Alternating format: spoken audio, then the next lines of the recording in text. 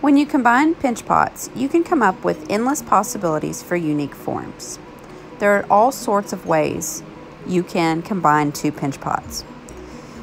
Just try to fit them together in different ways and see what you can come up with.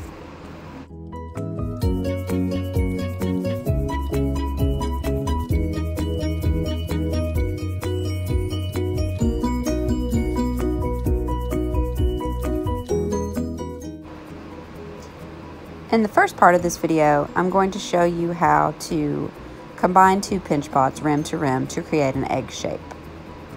The first thing you need to do is make sure that they fit together the way that you want them arranged. The next thing you need to do is score them really, really well.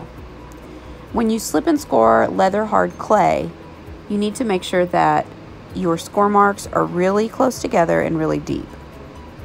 It's also important to compress your clay really well when you are combining two leather hard pieces. When your clay is leather hard, it's less malleable.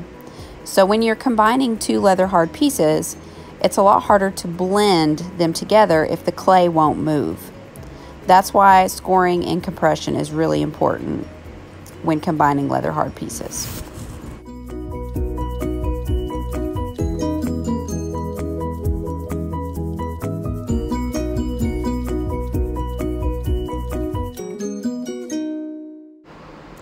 Slip is also important, of course, when combining two leather hard pieces. The slip will help your clay to become a little more moist in order to fully integrate with the other side of the pinch pot that you are attaching.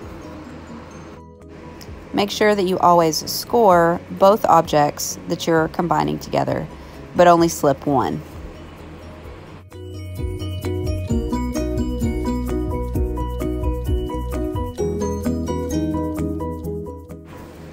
What I mean when I say compression is important is simply to put pressure onto the clay, to press into the clay. Pushing one side into the other side, one section by one section at a time, will really help those two pieces to come together and never come apart again. Another thing that you ought to do when scoring two leather hard pieces is to score the crack between the two pieces. There should be enough slip left on the surface, but you can add a little bit more if you need to. Then you should roll out a coil of clay, very small, and add to the crack. Then you can blend that in for a more seamless integration of the two objects.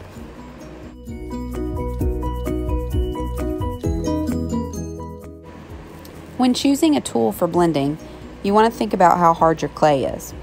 If your clay is already leather hard, you also want to choose a tool that's hard, such as a wooden tool, to do your blending. When you're blending out a coil, you will get extra clay on your tool and have to wipe it off occasionally. This process of scoring well, slipping, compressing, then adding a coil and compressing again is really important anytime you're attaching two pieces of clay together that are leather hard, especially two pinch pots. Something to consider if you close up two pinch pots to leave air and moisture inside is that you may want to make a little hole in the bottom or somewhere inconspicuous in order for moisture to escape quickly when your project is in the kiln. This can help prevent it from exploding.